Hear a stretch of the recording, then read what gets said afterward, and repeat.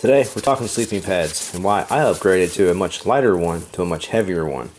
Now both of these are Klymit, this one being the Inertia X-Lite and this big guy right here being the Static V2. So today I'm going to talk a little bit about both and why I upgraded from a smaller one to a much bigger one. So let's get into it.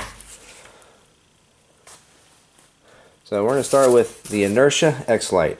Now the Inertia X-Lite does weigh 7.4 ounces. With that being said, the pad itself only weighs 6.1 ounces, and it does come with this what do you call it, air pressure pump. It kind of, once when you get it blown up by your mouth, you just kind of use this little pump to kind of give it more of a fine-tuned pressure firm. So that's kind of nice that actually came with it, and it does come with a repair patch kit inside as well. In case something were to happen, you do have this that came with it. So that is also it's late, nice to have for your sleeping pad. I've had this for about 7 years now and I've never had to use it, luckily, knock on wood. That has not happened to me, so far so good. Now I have, like I said, I did buy this about 7 years ago, and I recently looked on Amazon to see what it currently goes for, and it says currently unavailable, so I'm not entirely sure if this is still being made by the manufacturer of Klymit or not. So yeah, and this is, you'll see it more once when I get it blown up. It's more of a head and torso kind of high pressure point lay. You'll see that when I compare them both side by side together. So yeah, we'll move on from that. As you can see, this is actually pretty small, compressed down. It's about the size of a Red Bull can, maybe a Monster Energy drink can. Not too big, actually kind of squeeze it down a little smaller than that if you wanted to. So moving on, next up, Static V2. Now this guy does weigh 1 pound 1.2 ounces or 17.2 ounces. It does have a R value of 1.3. Now what that means is the R value is kind of like an insulation rating. They're usually scaled between 0 and I think 6. I could be wrong, maybe 7. And what it is say your R value, this is a 1.3. The insulation rating temperature wise is probably going to be around 40 to 35 degrees Fahrenheit. So the higher the R value, once when you get closer to like 6, it drops down to like the negative Fahrenheit. So I think if I remember, a 0 degree insulation rating on a sleeping pad, I think it's an R value of 3.5, around that. So the higher the number, the more insulation you're going to have for those kind of basically your winter trips. Now the Inertia line does not have an R value to them. I think there's about 5 models of the Inertia, and they're not based on an R value, so I couldn't find anything on that.